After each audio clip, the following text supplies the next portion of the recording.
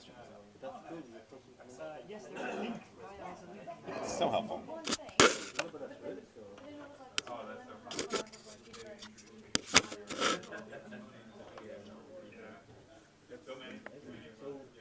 Where do you store the photos? Yes, it creates a folder called media.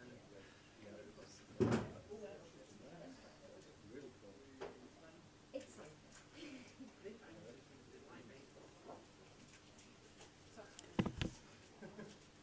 All right, everybody.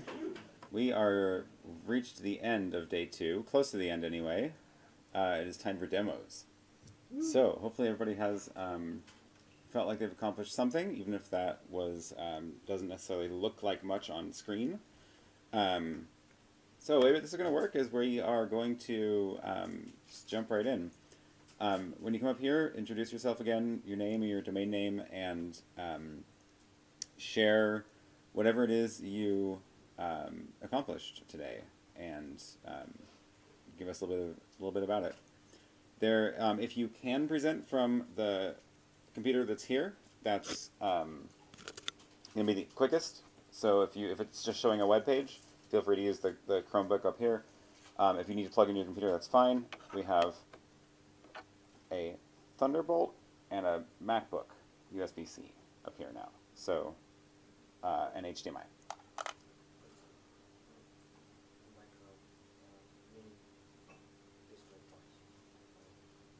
Yes. So, who wants to start?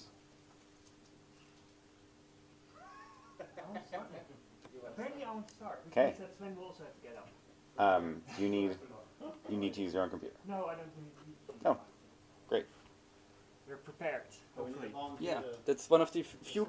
That's one of the. Describe your dual demos, because normally you're scribing you and you're scribing me. Yes. Yeah, exactly. So who's in the chat room that can take notes? Sebastian was just volunteered to do that. Oops, that's not what I wanted. So we've been working on, with Sven and Martin, and we worked on IndieWebCamp between servers. Since we had worked on that in Nuremberg, we wrote in a session, we wrote out a spec, and then afterwards, Aaron and Martin created the Nuremberg dinner document, which is like a flow through IndieWebCamp flow between servers. So you can have for instance, you can have a feed reader that can fetch another person's feed as you, and can IndieWebCamp authenticate without you being present, and fetch the stuff, and we build parts of that flow. So what we left out is the initial bit would be that Martin gives his reader permission to act as him. Yep. We hard-coded that because that's just an established IndieWebCamp flow. That has happened. And then the automated bits are roughly the feed reader fetches my feed or my post, discovers that there is authentication required or possible, and then the feed reader goes to his authentication endpoint and asks the authentication endpoint, hey, I got permission to do this before, could you please go to that URL and get me a token with a read scope?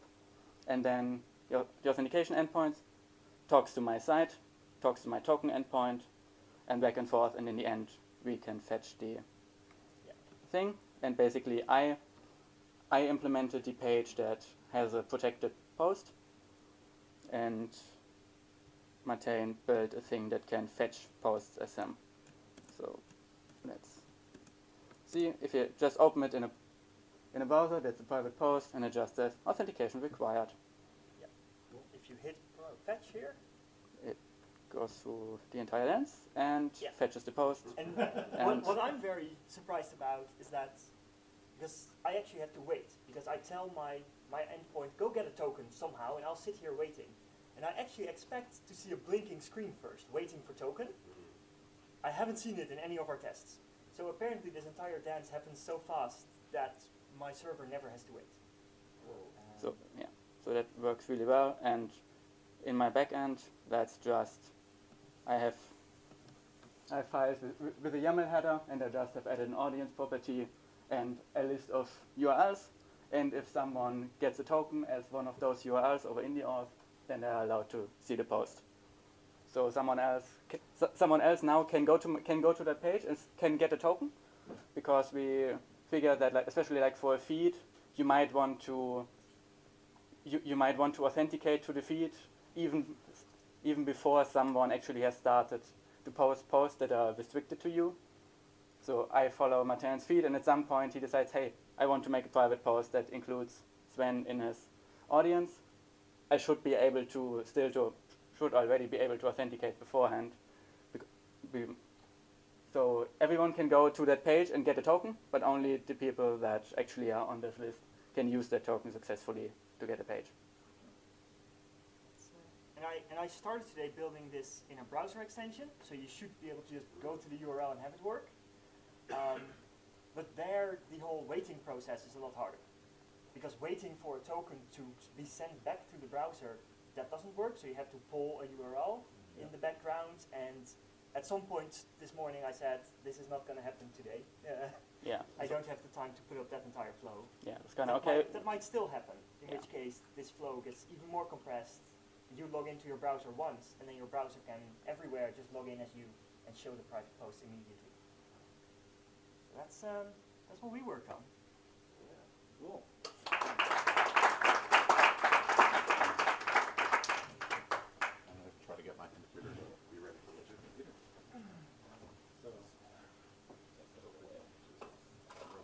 Yeah, why not? Since we did the intros that way, that seemed to work, right? All right. So I like that you did a demo that involved a secret, because my demo is a secret feature on my site that I managed to launch. And it's secret because nothing existing on my site links to it. So you have to know to look for it.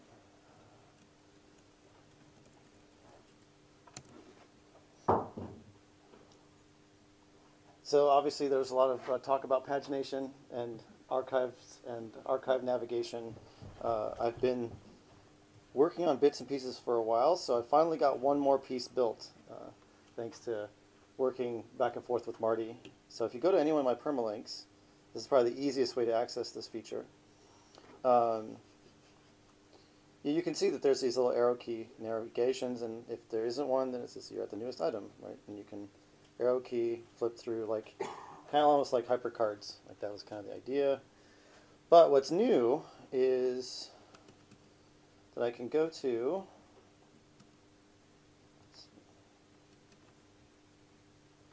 actually, I can just go there directly, which is, I did actually post something today. If you go to the URL and delete all this stuff and just go to the day, this is a day archive. So, which I could use some CSS cleanup or fixing on.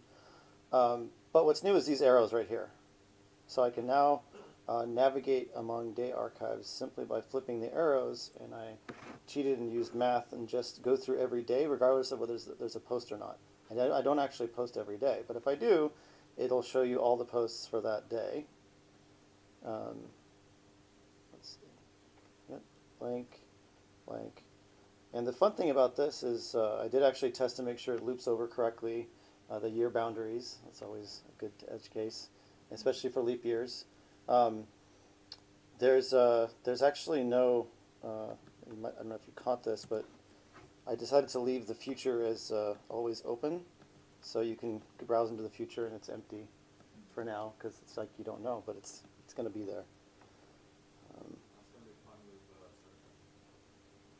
Once it's linked, right? I guess they can just keep going, perhaps. Right, future posts would show up. So if I actually have a scheduled post in the future, and you happen to navigate to it, then yeah. But when I started posting with this system was the 1st of 2010, and now you can see it says, what does it say? You're at the oldest day, because according to this system, it didn't exist before then. But I will hope to extend that backwards to my previous blog, and then now you can like flip through what were the first things I posted that I then like cross-posted to Twitter and all that. So that's all I got done. These two little arrows on the archives.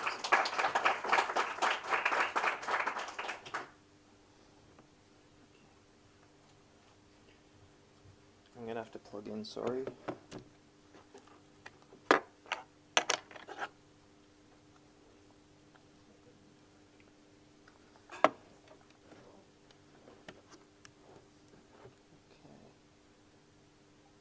So I just wanted to fix up my website. This is the old one. I started converting it to a new sort of static site gen, but I had a lot of features in here like critical CSS and service workers and other things. I want to keep it all working.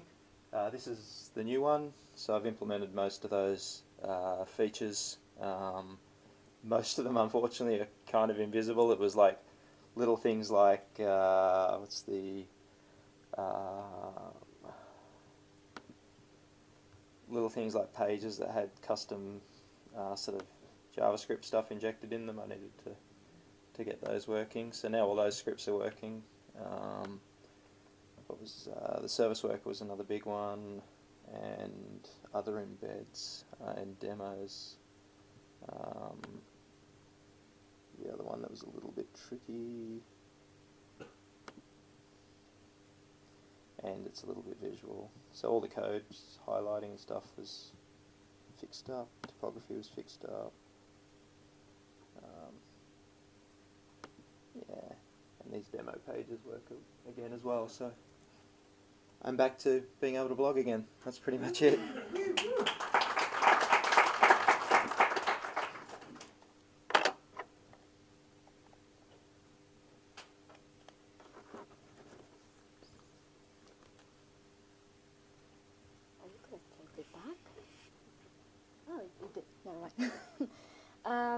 So I had one small goal today, which I had bigger, but then I just diminished the list as I went because it just wasn't going well. My name is Anna, and my blog is oloanna.blog. I wanted to for example, my Instagram posts, I wanted them to automatically post in my blog. I've done that using on your gram, and using a thing that I forgot the name now called web page micropub to your site, the Jekyll one, because I'm using Jekyll. So that was the one that I found issues with because I wanted to customize my permalink to be prettier, and I ended up having to file an issue in the thingy. But I would like to thank Aaron and Mike for hanging out today and helping me out with this stuff. But yeah, it already automatically posts from my Instagram to my blog, so I'm pleased.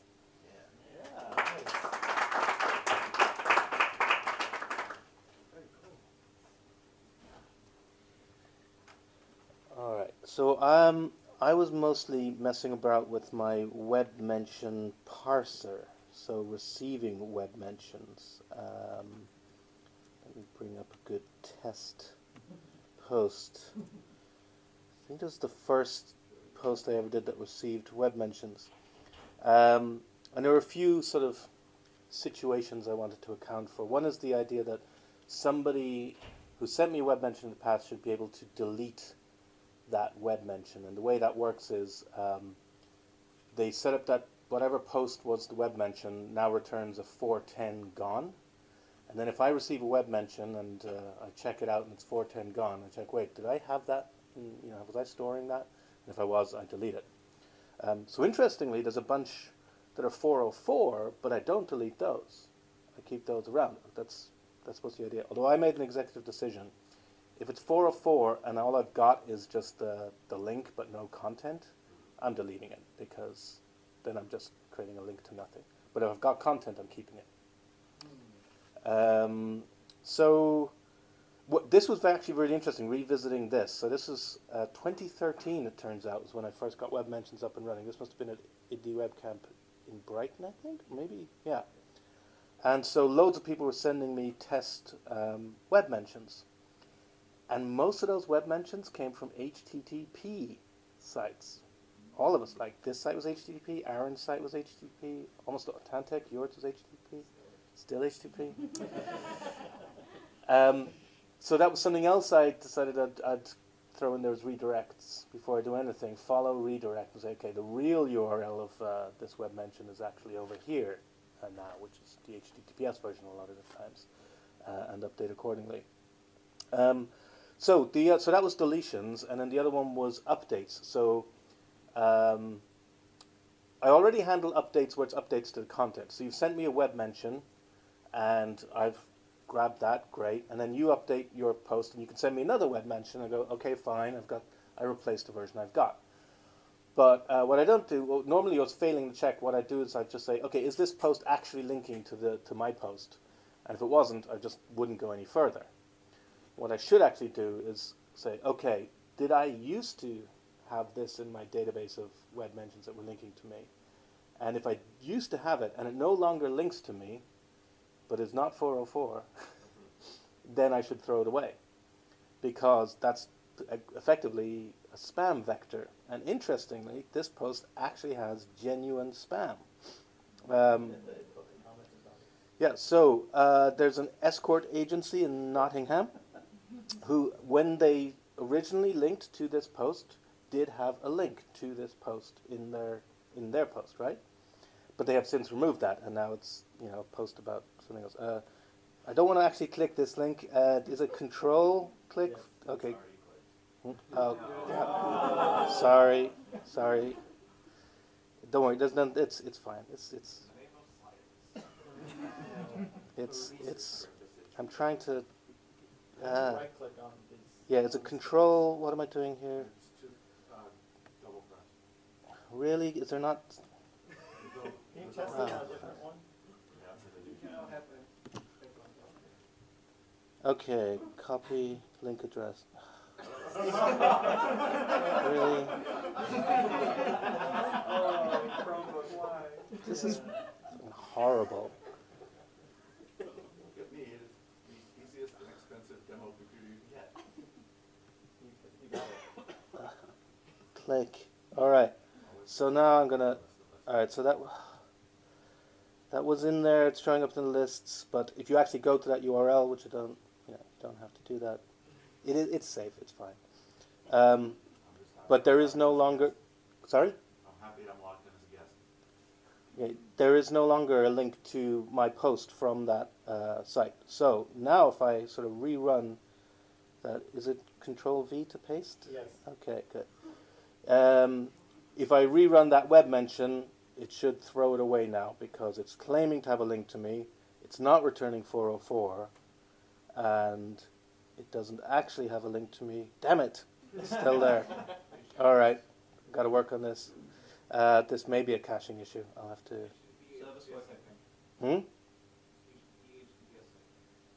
Oh, they've gone an upgrade, so it's following the redirect. Is it your service working? No. No. Sorry. I think you're trying to remove an HTTPS URL because you copied the redirect version. Oh, I know. I copied the link that was in the page. But you're right. They may have redirected. Let me just last try, and then I'll give up. See, I couldn't really test this ahead of time because if it deleted it, then I couldn't demo this anymore. This might be interesting. There's a comment on there to add No, to 2015. And let me see. Let's see if that worked. No, it's still there. So I still need to work on this. But the other thing I did, which I can show, is that now on my page, I have, fucking hell, this laptop. Excuse my language. Oh, I've broken an image. Great, so that's not working either. So both the things I wanted to demo are broken. Did you do 410 support? That's the first thing I said. That you did implement? Yeah. Oh. But that would be impossible to test because no human being has ever done that. So you're saying I should write a comment to delete it? Yeah, and send the proper header. Okay, so I can't show you the image either because that's broken too. So I'll fix that. It's probably something on the micropub because that wasn't supposed to show up because there's now on Own Your Swarm options to not have that show up if there's no text or photos, but this showed up. So something's going on there. Okay.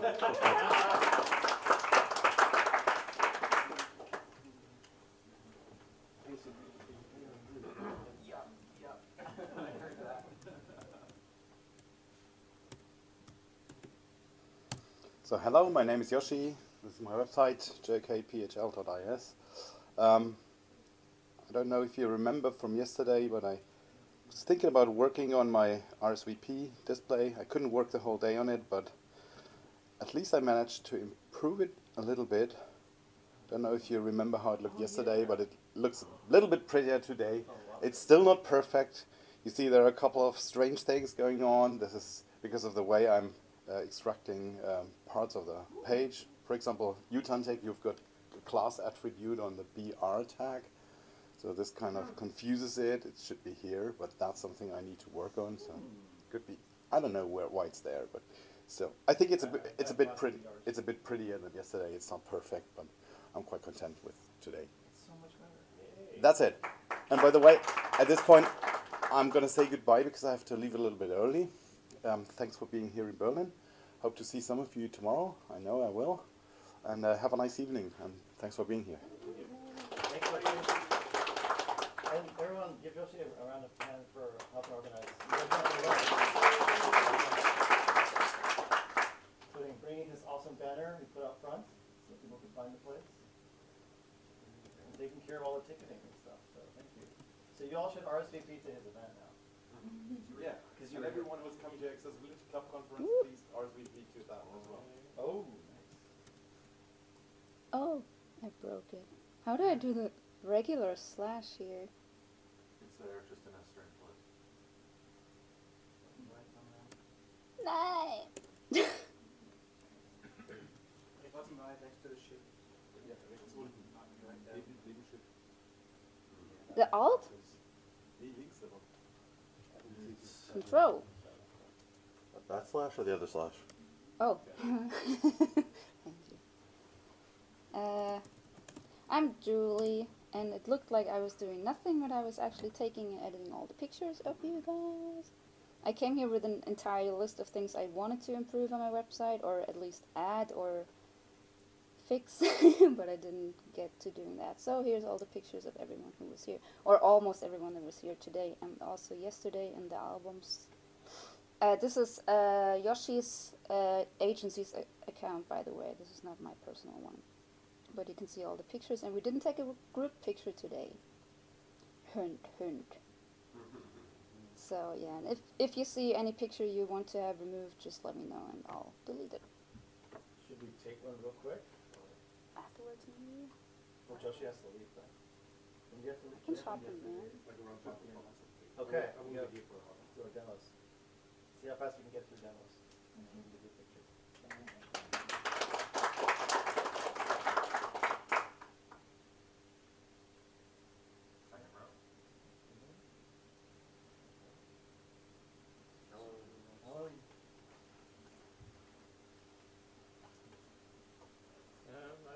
I did a few things today. I started doing some changes to my feed.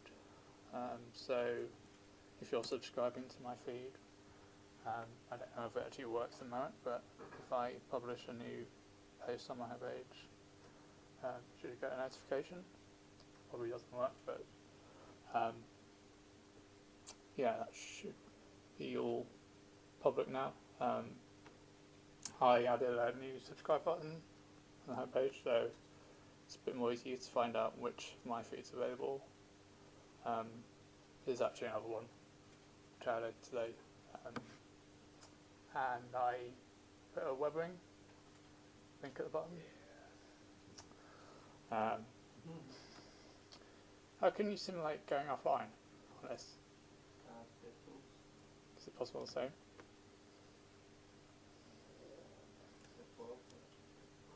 F12. As the function keys.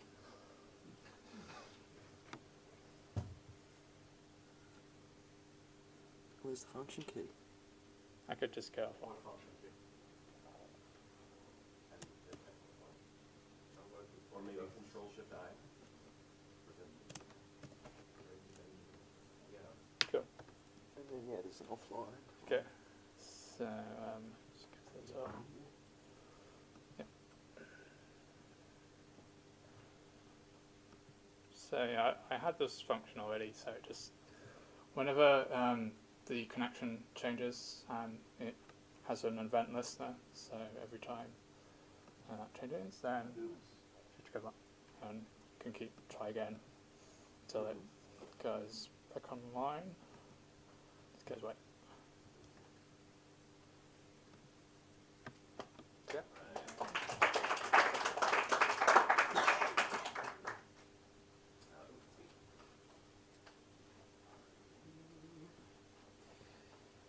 Hello, I am Marty, and my demo is a little bit of a cheat because this is not live. I've been working on porting my static site from Jekyll to Hugo for a while, and although I'm almost finished, not quite finished, I was able to knock out a new feature today, and that was great because I didn't have to wait a full like 60 seconds between tweaking a page and having Jekyll finish compiling. So Hugo's great for that. So talking with Tontech a lot about pagination and archives and how to navigate them. One quick thing I did was added this little day marker on the side. So if you scroll past several posts, you can see when like I really posted a lot that day, or rather Aaron checked me into a lot of places that day. And then the next thing I did was I have been working on monthly navigation. So I added this sidebar. This is currently unstyled, but based on a few different things we found, I kind of like this simple style the best, where we've got a top-level list of years, and each of these is a details element, so you can show and hide it. There's no JavaScript or any goofiness with that. And this just indicates like you're looking at this month now, but you're kind of zoomed in on the year that you're looking at, and you can use these to pop down and look at a different monthly archive. And then the last thing I did was I wanted to make a year archive, so I did. So this is just a grid of for a given year, each month, if a day has posts, it's darker and it's a link. And then the fun thing here is if you click on it, because I added these day markers, it will actually jump down to that day in my month archive, because I currently don't have per day archive pages. And I'm not sure I want them, because this is probably fine. So I think that's it.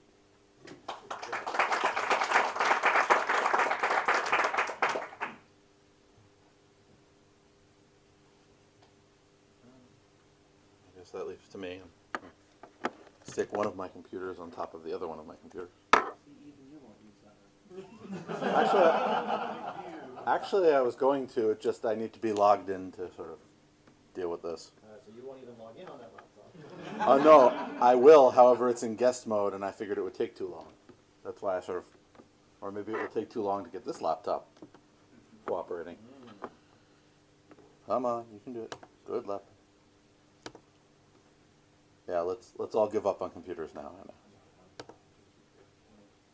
Oh, that's why it's once again on join displays instead of.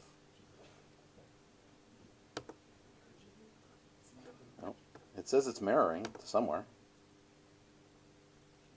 Clearly, that's not the case. Well, we'll try again. No. And the day was going so well. There it is. Dongles again. Anyway. Come on. Okay, so I was told this is the year of the reader by someone, or many someones. So I've been working on the underlay for a reader that's being worked on by somebody else, or at least a microsub endpoint. So this is my debugging tool that allows me to test all of the things I did. So this is actually one of the more boring things that I've done at one of these. I wanted to be able to take an RSS feed and turn it into a microformats feed so that I could basically read it in a microsub reader. So this is this week in the IndieWeb RSS version. I don't know why it keeps blinking.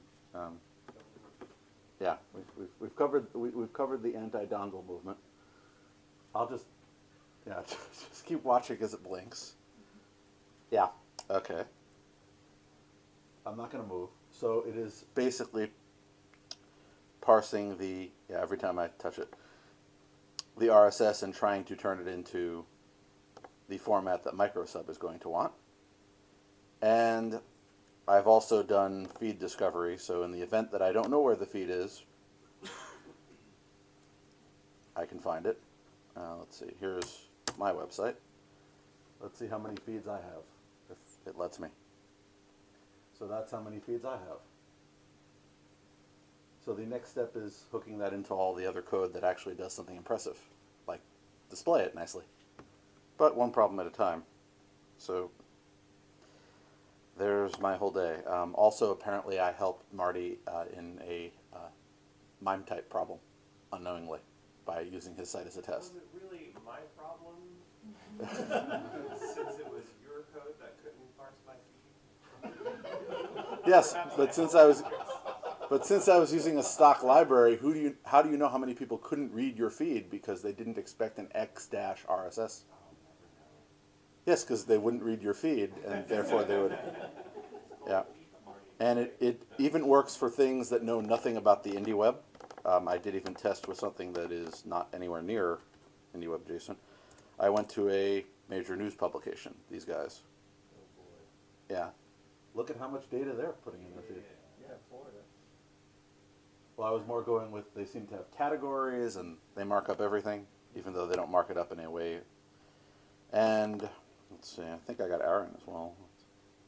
The irony was with Aaron, his site is entirely microformats to begin with and is converted to RSS through Granary.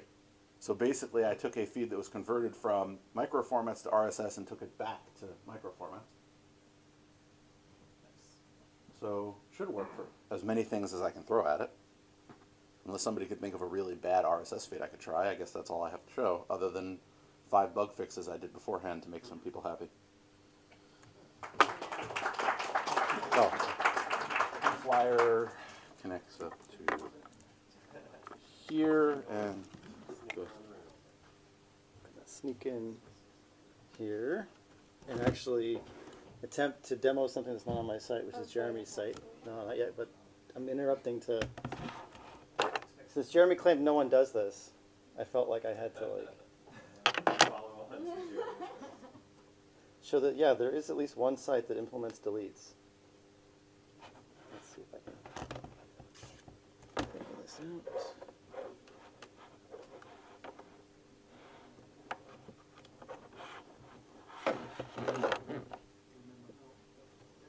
And mirror, built-in display. Okay, so this is Jeremy's infamous testing web mention site. If you scroll to the bottom, assuming you've gotten the most recent version, you'll see this comment saying, sending you a comment just so I can delete it. To 3:32 p.m. I don't know what time zone that is. Okay. But if you click through to that comment, let's see, one of these is a permalink, right? Let's see if this works. It's gone. In fact, you can go and ask Firefox what was the page info.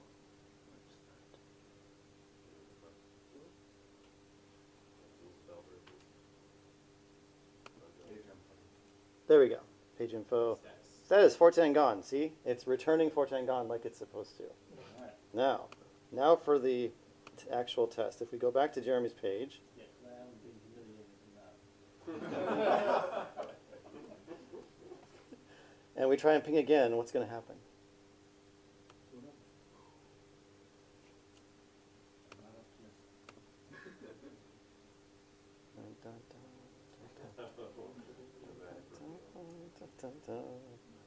Oh! Reload. I still like the 1.5 comments up where you suggested that you do this. Consider adding, delete. This is actually a caching issue. The web mention is going to my database. Oh! Yeah. No, it's not. It's cached on the server. There's a static HTML page. Oh. Okay.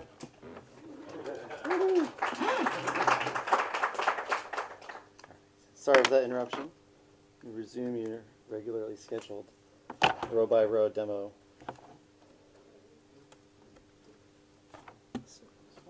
I'll try to use the built-in thing. Yes. I didn't do anything fancy. I'm Peter. I have this petermolnar.net, and what happened is that I'll get back to this. So what happened is that I had pagination, which was just splitting up every 42, 42 entries, because 42 is the life, the universe, and everything. And it sounded about good when I did it. So instead of that, I ended up doing, oh, this is long, year-based pagination, because I don't actually post that much. And though that's everything that's weird is in under notes, and notes doesn't show up on my main feed, so I was able to split this. The heaviest of all of this is under photos, and I think 2016, which my break your Chromebook, sorry, is about 450 kilobytes of HTML and about 10 something megabytes of photographs. So this is a completely yearly archive of that category. Now what I'm not happy with is how it looks, because this indicates that I have 2017 pages. And I have to come up with something else, because I don't like it. But it works, so yearly archives actually works. The other thing that's completely invisible is how this site marked up. This is when I'm breaking it. So someone came up with the idea that we should be using properties as well, not just ordinary things. So if I did this correctly, then every single age entry has property as well, and so everything is mirrored, and it should be used as a test entry for everyone who wants to use it as a test entry. And I did something else. What did I do? There is something else. I can't recall what did I do apart from this. So yeah, I also helped a few people out there, and oh, it really bothers me. Oh yeah, I figured out this is the most important takeaway from the whole weekend, is that you can have single letter runic domain names. Go on. No, seriously. Yep, that's mostly what I pagination, microformats. I don't know what I did. Okay, let's just.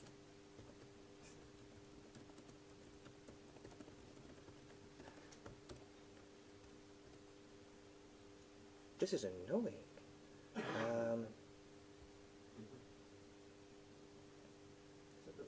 Berlin archives. Oh yes, events. So I actually added a miniature event support for. Come on.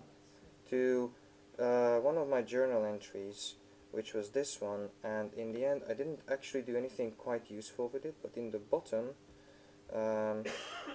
you will see a trip details, which is properly marked up as microformat. So this is an event. The whole thing becomes an event, not just an age entry, with a start and an end date and a basic text location. And the next thing I would probably want to do is trip or track details, but that's way in the future. That's it.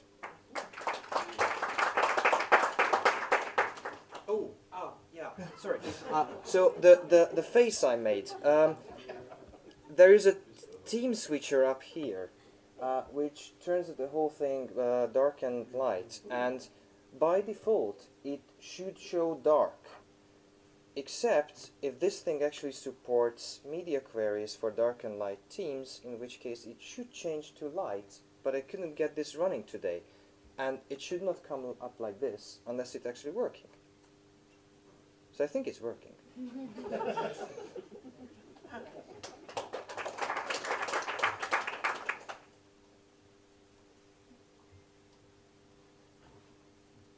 I'm Tira. So yesterday I actually brought a domain for my name. Yeah. And after talking to a couple people last night, I decided to try my hand at building my website with Grav. Never used it before. This is as far as I've gotten with it, so there's still a lot to do. I've been going back and forth through the demo page of this template and mine and working on that. And then I also was able to set up a social e-reader on my Rooted from Nature site, which is my business site, and on this site as well. So hopefully once I get this done, which might take me quite a bit of time, I'll be able to use that. And then I'm looking forward to, I believe somebody said Rose is working on the micropub for Grav. So yeah, that's what I worked on today.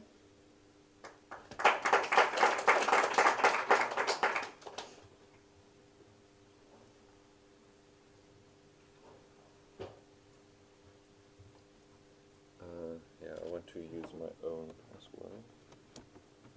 This is not what I need.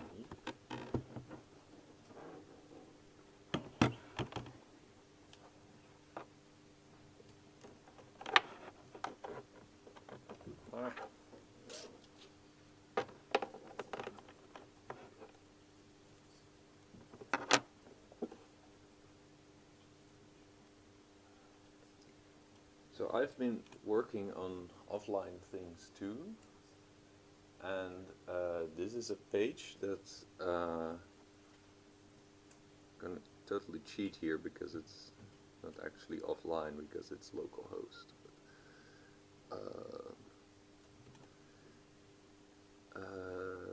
No, that one. Go. What is going on?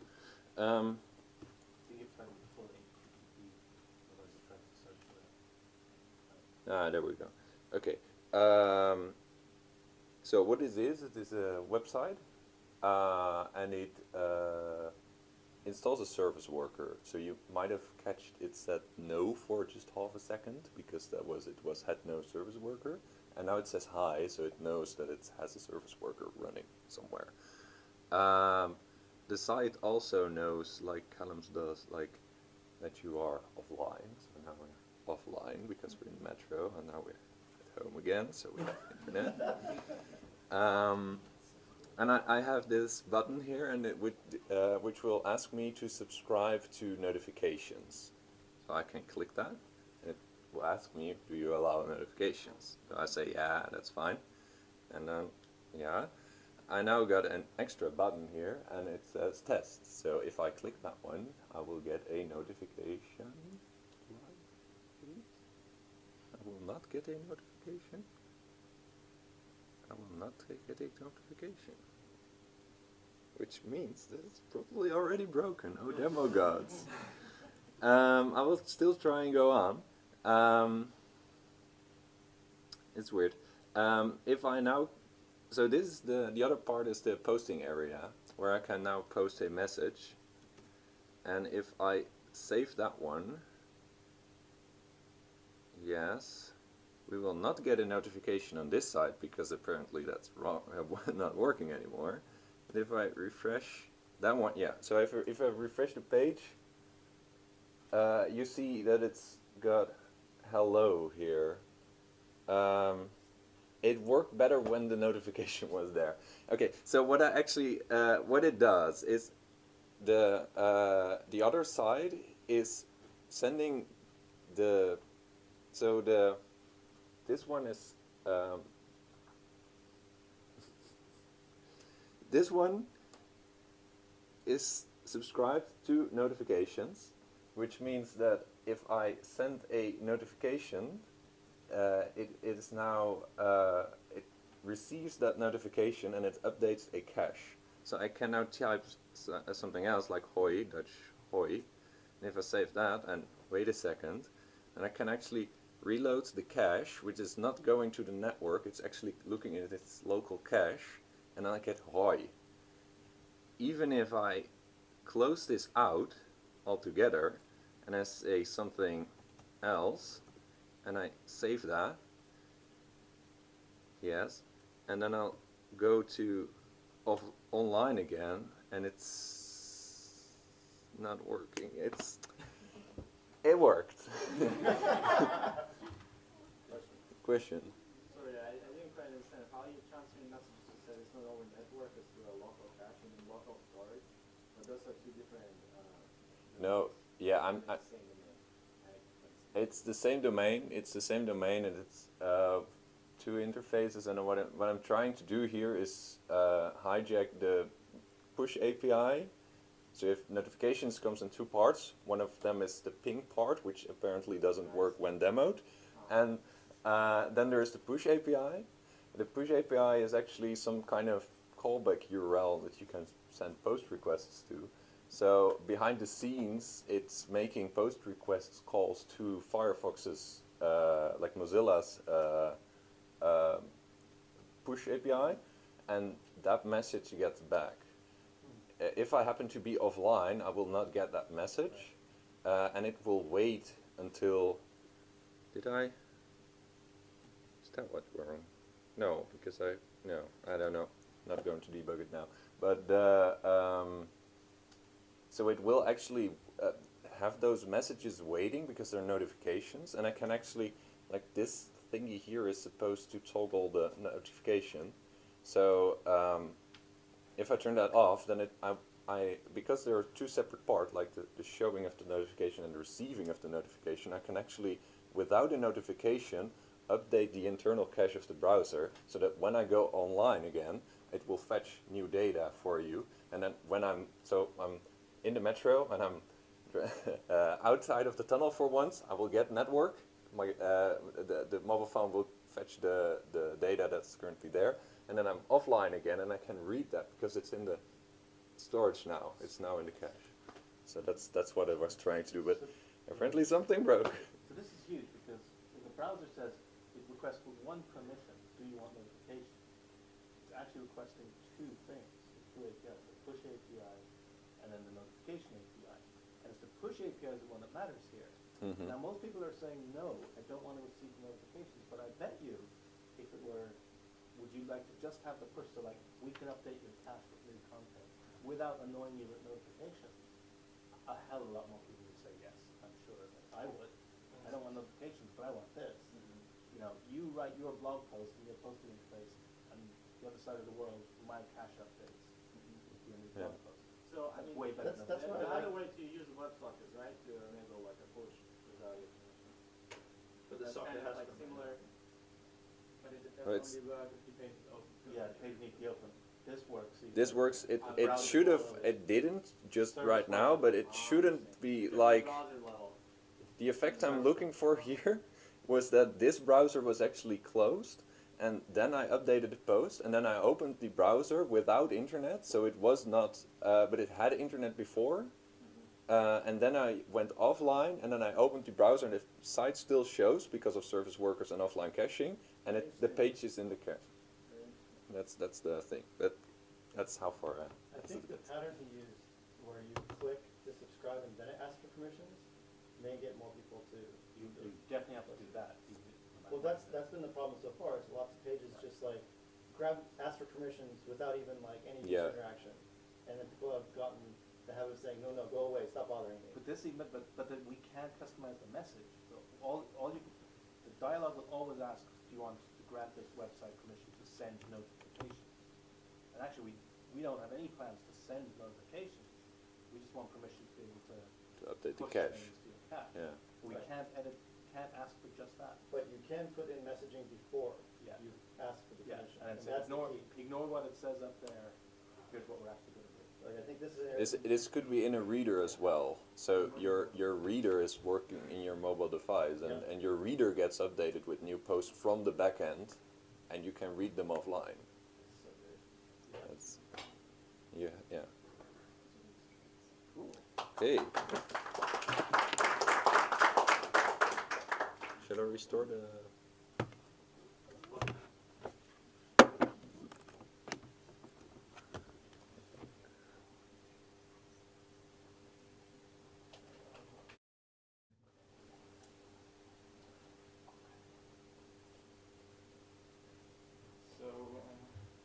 So when I leave, first discussed the idea of like basically replacing Flickr with IndieWeb components in the morning, I'll first show you the whiteboard content after that.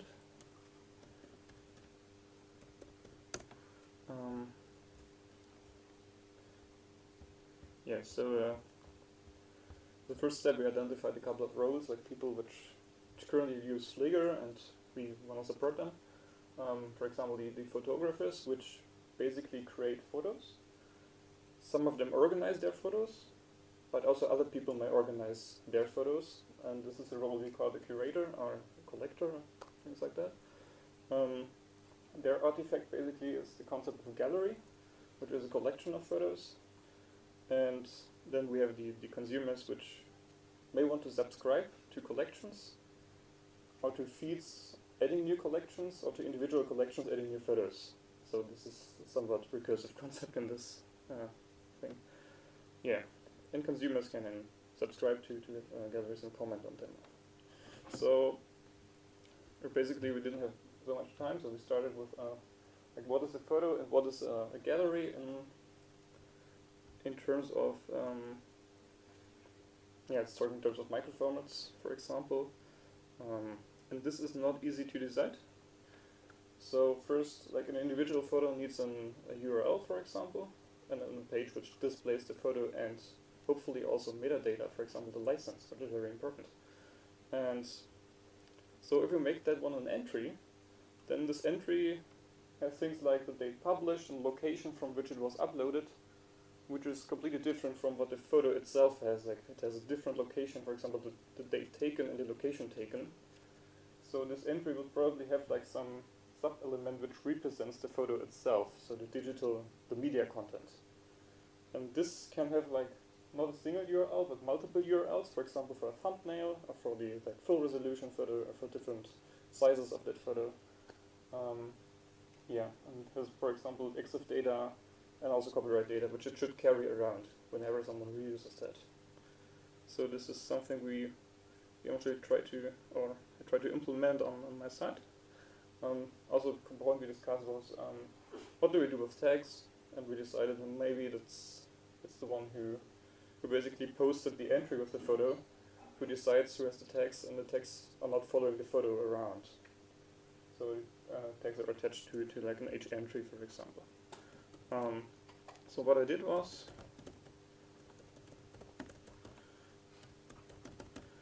I started, because I didn't have a gallery on my website. Well, oh no, it died. Maybe just give me a second.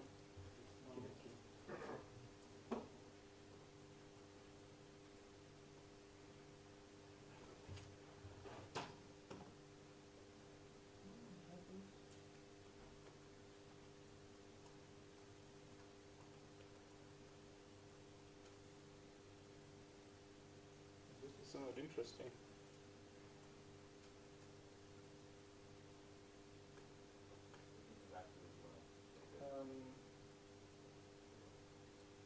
Moodle is unreachable. So yeah, probably probably go to the next one, and then I can demo that page, or I can just connect my local instance of the gallery if there's an adapter around.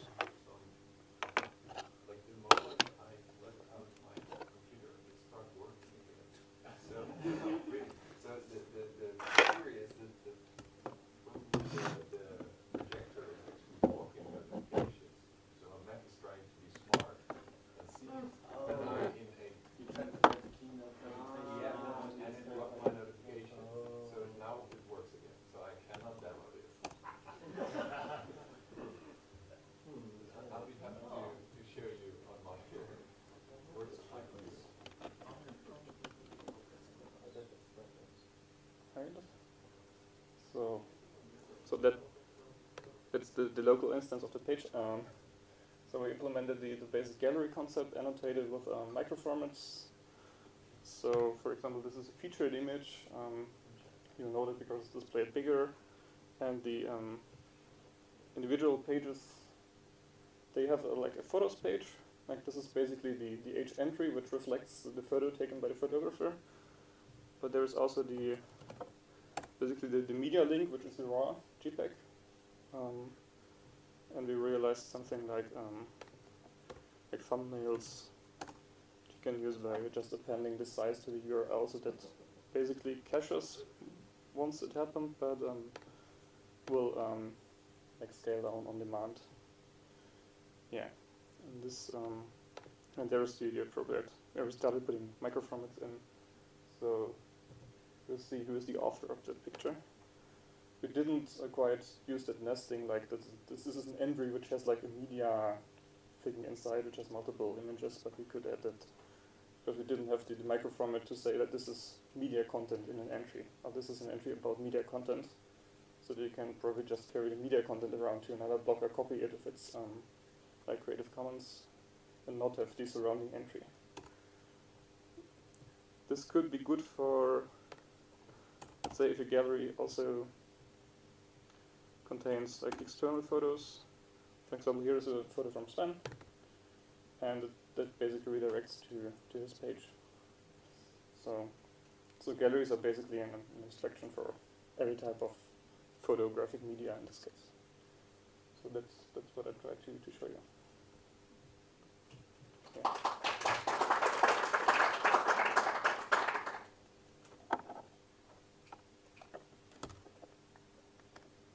Next one.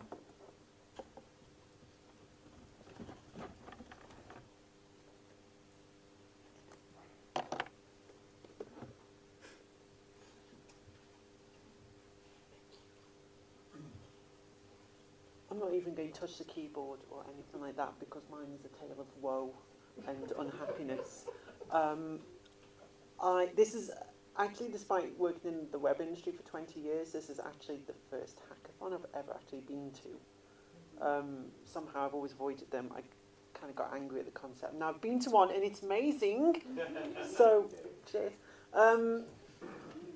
So I also ignored all the rules about this and bit off infinitely more than I could chew. So something that would probably be about 2 weeks, 2 sprints worth of coding for a normal team, I've just tried to do in a day. But, right, what I was going to do, hi, I'm Charlie. I was going to try and re-implement the web mention plugin for Craft CMS from version 2 to version 3.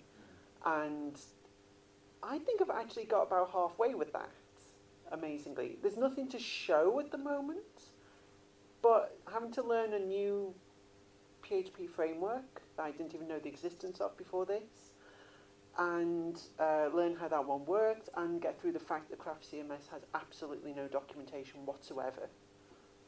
I think I've done quite well to be up here and not be crying. So, thank you.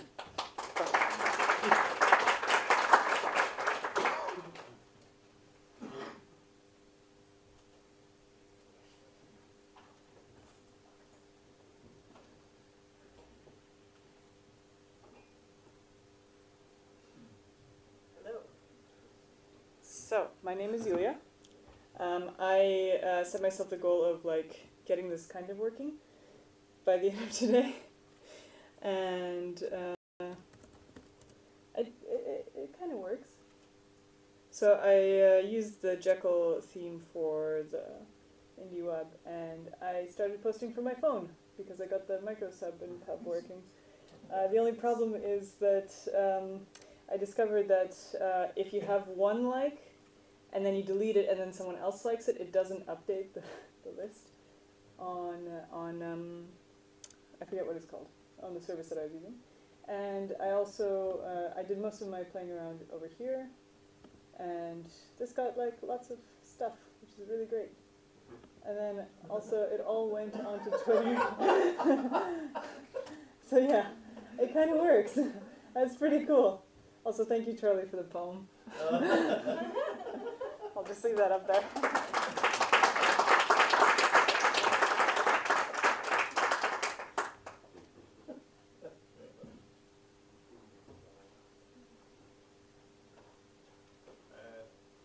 Hi, everyone. I'm Kevin. Joined the party late. Wasn't here yesterday, and arrived only a couple of hours ago.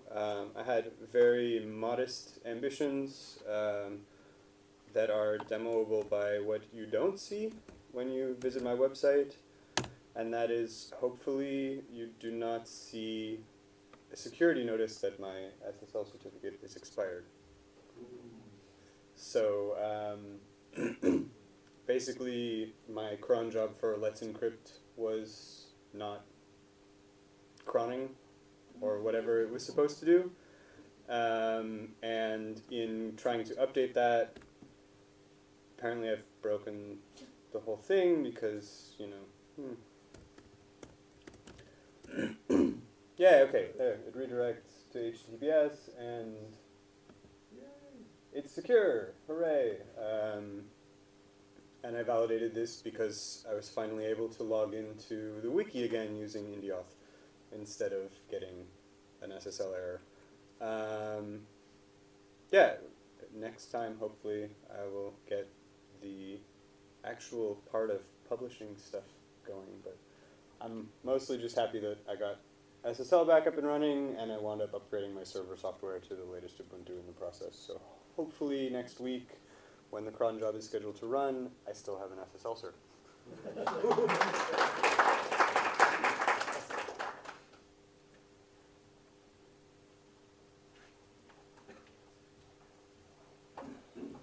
Hello everyone, my name is Frederick. My URL is fmarks.com. Here we go. Everybody who was at the last IndieWebCamp in Berlin might remember that I was, at that one I was in a similar situation as Charlie was, where I was trying to do a lot of like technical stuff that didn't really work out in the end. So this time I tried to be smarter and I did the technical stuff before I actually came here. So what I did was I used to run my site on Metalsmith, which is a node-based static site generator. And before IndieWebCamp, I moved it to 11T, which is very good and works really great out of the box. Also, my site now is automatically deployed to Netlify, which is fun. So whenever I update my GitHub, the site is already updated. So the reason I wanted to not spend time with these things is because I wanted to actually have more content on my site because I hadn't written anything for a while. And my idea for that is basically stolen from a friend. His name is Stefan Judis, and what he does is he has this Today I Learned thing where he sits down every few weeks and writes down something he learned. And I thought that was a good idea because I often come across things that I add to my Pocket, which gets like very much out of hand, doesn't really scale, I never look at it again.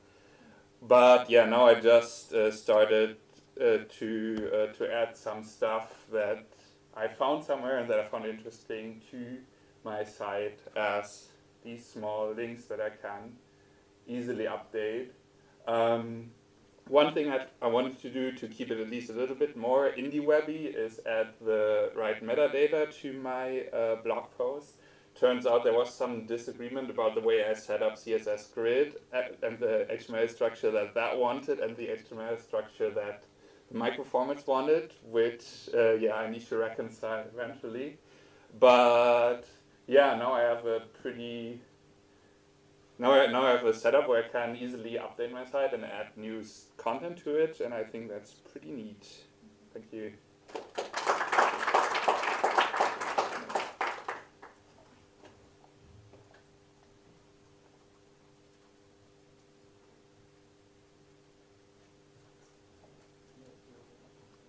So, I've got to switch.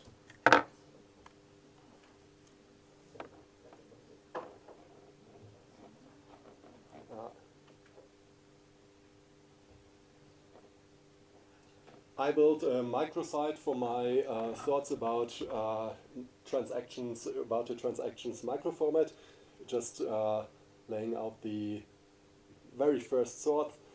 Just to give you a very quick overview of the sorts, you can read it all on this microformat microsite, which is currently just a GitHub repo. It's not yet online. I want to make it responsive before I put it online.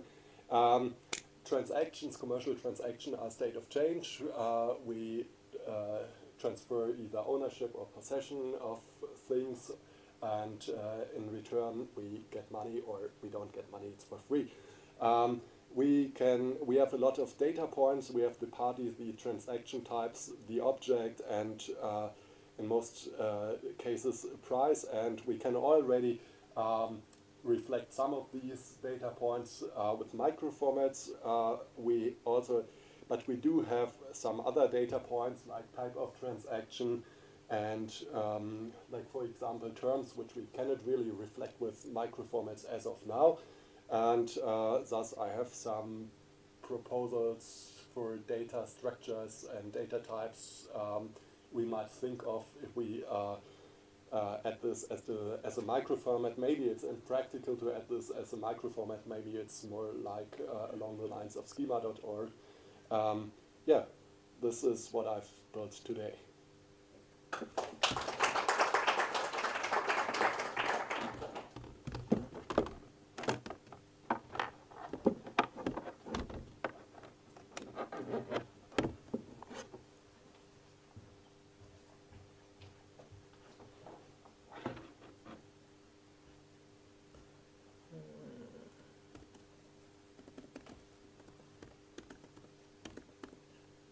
So my name is Jonathan, and I was working on HTTPS, but it says it's not secure, so I'm not really sure what's happening here.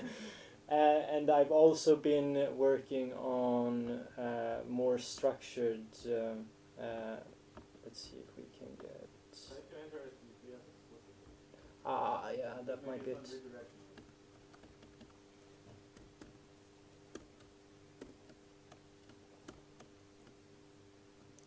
How do you do the slashes? Is it this one? Oh yeah, so yeah, I'm not sure what's happening. It works on my laptop. So anyway, the other thing that I've been working on is structured metadata. So I've been using JSON LD for the structured metadata. So that you should be able to see that in the source code. Not sure how you get the source code on this laptop.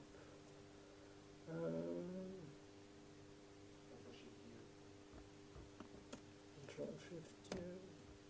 Yeah, so this is what it looks like basically,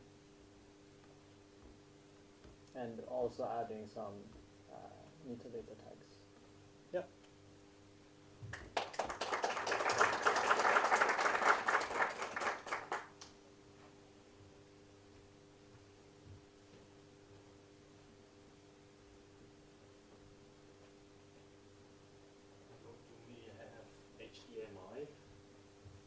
Yep.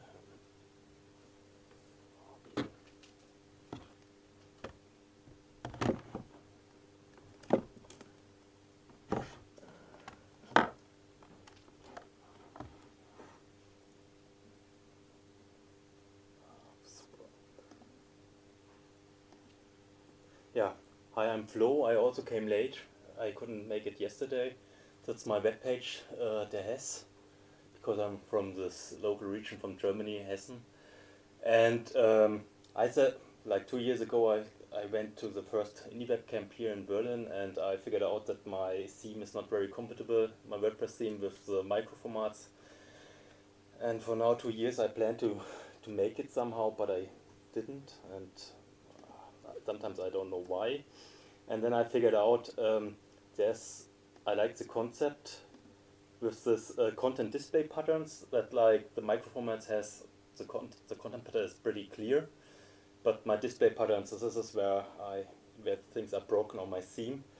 And I'm a little bit in this Vue.js thing, and there's a idea of higher order components that you add or enrich your HTML, like the display pattern. And then I thought maybe this could be an interesting concept to add like the micro or semantic data to my template. And this is like, I started here with the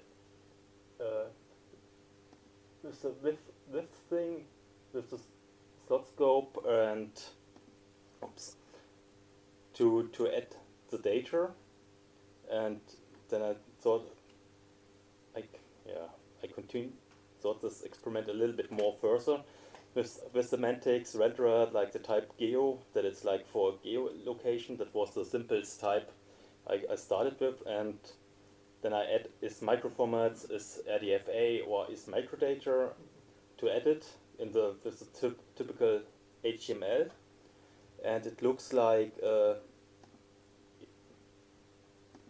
if you look here in the stuff, then you can see the microformat is added, and also the microdata and the ADFA, and you can also say no, or if you remove the attribute in the view thing, like then you remove also the ADFA microdata. And the idea why I've done this is like I also like the atomic design where you create templates and then you make the display and then just add the microdata into it, or the microformats. And I hope if it's more easy like this, economic, to add microdata to existing UI components, maybe I get this done somehow in other applications. Yep, that's it.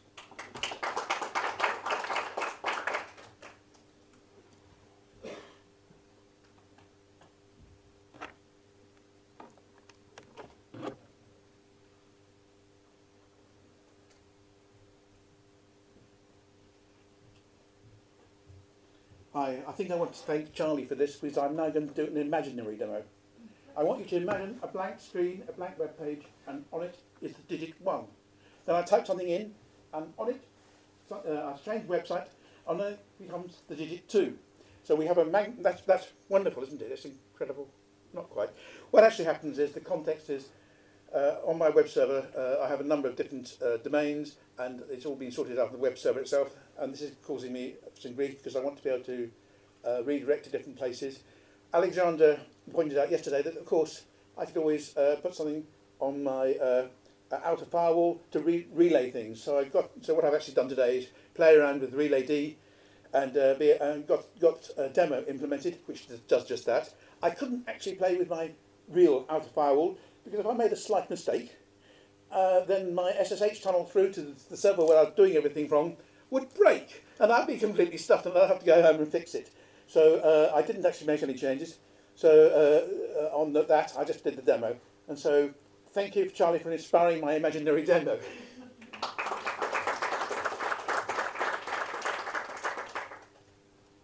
I'm going to jump in a demo before we go to the very back row.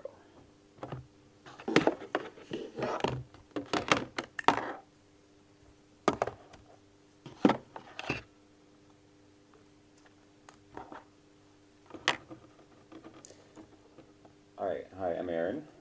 Oh, there isn't anybody in the back row. I guess this is the last demo. Oh, yes, great. So I did a couple of things today, none of which were large, and I did not get very far with my actual large goal. But I did start the day by sending a pull request to the PHP microformats parser for parsing the microformats, the classes out of the property attribute instead of the class attribute. And there's currently one open question that we need to resolve based about how it should work before I would even want to consider merging this. But there are tests. So here is an example of what it could look like now. And there's a test for also making sure that if there's a non-microformat value in the property, that it does not conflict. And then same with this one, which is that if they are both there, it uses only the property and not the class. So those are working. That's cool. Second thing I did was I did, in fact, add checkboxes to Onir's form. And these are the two new ones. So you should be able to check these boxes. And then if you post a check-in that does not contain a photo or text, it will not get sent to your website. I have heard a report that it does not work as expected, so I will look into that. I only tested one combination of these things, because it turns out in order to test this, you have to just check in a lot of times, which is a lot of work. So we'll fix it. And the third thing I did was I learned how to make photos look pretty from Julie. So thanks, Julie. Here is a photo that I took that looks kind of like one that Julie took. That was my goal. So hopefully I can take photos at IndieWebCamps when Julie cannot come, and they will look maybe good. What do you call this composition? No, I don't. I don't name them. The thing that my actual large project goal was, this is Teacup Offline, and this is so I can when I don't have an internet connection, I can still post food and drink logs to my website, and they get stored in the browser and then pushed up later. Which that part works, which I did last week. I'm trying to add photo support so that I can actually go and add a photo, which is also stored offline. And I got this far, which it renders in the page. And that is something, but it is not very much compared to what is now coming, which is actually dealing with the file data and munging that around and storing it and then dealing with it.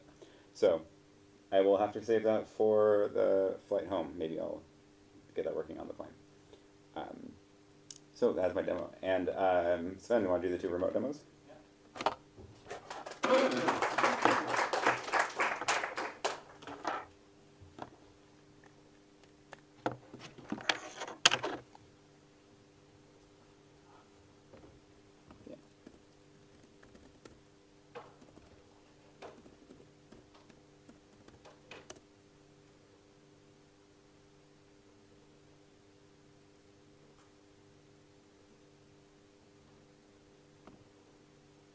Just ask people to post links I can show off. So, and Kevin Marks had for a while a browser extension that can verify well-me links in websites, and then Martin made a version of that that works locally in the browser because the other one used a remote service. And now Kevin got around to replacing his with probably large bits of Martin's code. And it's just short demo. Mastodon recently added support for well-me's too. So that's how it looks in an up-to-date Mastodon instance. If you have well-me links that verify, in an old one it looks like this. But in the old one you still can use the browser extension, and then it will go through all links that have well-me on it, fetch in the background in the browser the pages, verify that they link back properly, and yeah. And of course you can also use that to verify that the Mastodon instance is actually telling the truth, because like as immediately on release, Balkan of course said, hey, on my instance I can just add these check marks, and most people will probably believe that these check marks that Mastodon shows are real, and the browser extension you can easily check that they really are. And the second link is I find the tweet. There's a tweet from JB. Yeah. That. Tweet formatting. So he's switching back to Known from WordPress for at least some of his things, and he's been trying to extend that a bit.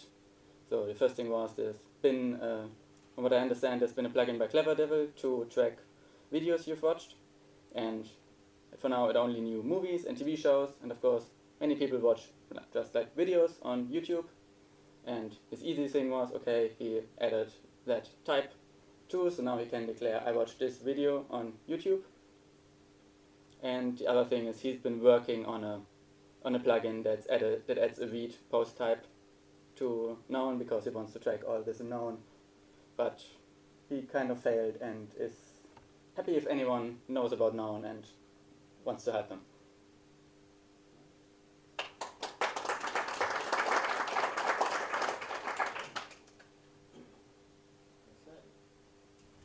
Kevin just added that his extension is in the Chrome store, so anyone using Chrome can just go and grab it. Is there a Firefox version? Yes, but not in Chrome.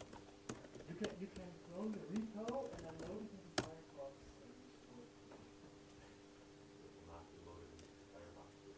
I guess that's the end of the day then.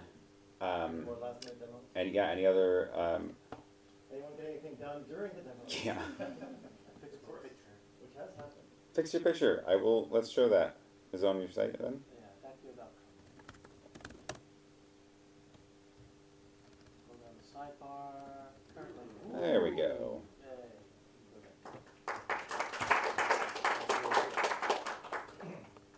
Which map service are you using for that? Mapbox for the image on the site, but it clicks through to OpenStreetMap. There we go. Nice. Very cool. Well, congrats everybody. That was a lot of excellent demos. So I guess that's the end of the day. Tom, do you have any closing remarks? We do want to get a group photo before everybody leaves, so we'll do that at the very end. But so I think what we need to do is to pick up any like trash items if we can. We have bins off to the side. They're kind of hidden. It's like very like progressive disclosure UI style of food scraps versus recycling versus other refuse, and we can help with cleanup of that. Dishes and mugs in the dishwashers would be great. What else am I forgetting, Yulia? What else can we do to help make clean the space, like restoring it back to its previous state? I'm not too sure what to do with the chairs. I think it would be good to have them, but I don't know where to put them, so I think we just leave them. If we can clean up a bit, and yeah, leave the space in the condition that we came in or better. Because I think just leave them. I'll deal with it in the morning. Monday's the meeting anyway, right? Oh, okay. Cool.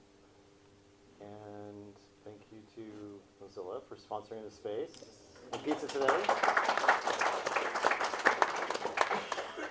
don't think we had any other sponsors. Did we? No, I don't think so. I think that's it. We lost Yoshi, and thanks Yulia for helping us out with the space and everything.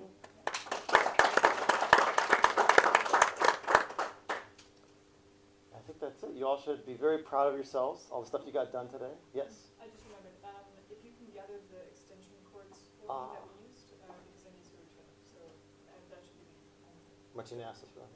Okay. So the ones on the floor? Yeah, they were on the floor around. Okay. Some of them are checked out in my name and some of them are checked out in hers, so. So you'll figure it out. Sounds good. where do you want us for a group photo? That wall? The brightly lit wall. Just don't let me forget to take that thing as much as you guys hated it.